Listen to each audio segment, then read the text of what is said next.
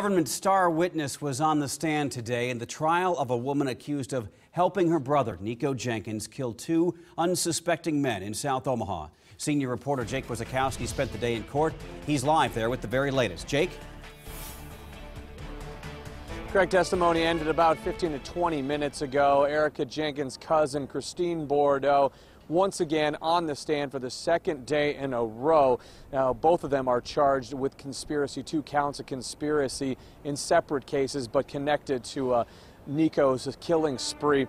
Now, it's going to come down to the jury whether or not they believe that Christine Bordeaux is telling the truth. Erica Jenkins is on trial for her alleged role in the Spring Lake robberies and murders. It was the beginning of her brother Nico Jenkins' killing spree. The state says Erica and Christine Bordeaux lured Jorge Ruiz and Juan Pena to Spring Lake so Nico could rob them.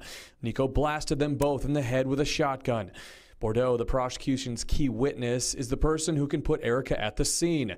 The defense went after Bordeaux because she had previously lied under oath, had a criminal history, and they pointed out inconsistencies in her testimony.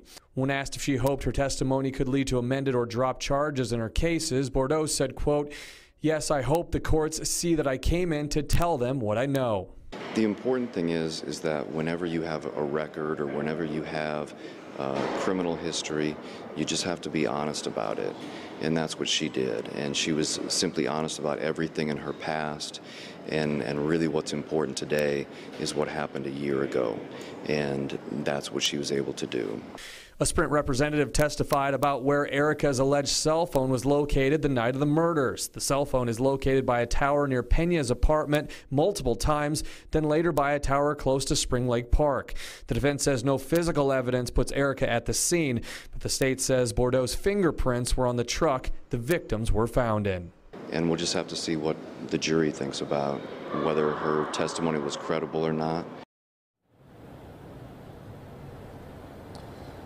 2 homicide detectives testified this afternoon as to what was found at the crime scene as well as at one of the victims' apartments. Prosecutors had them corroborate much of the story that Christine Bordeaux told. The jury is hoping to get the case. They're likely hoping to turn over the case to the jury on Friday morning.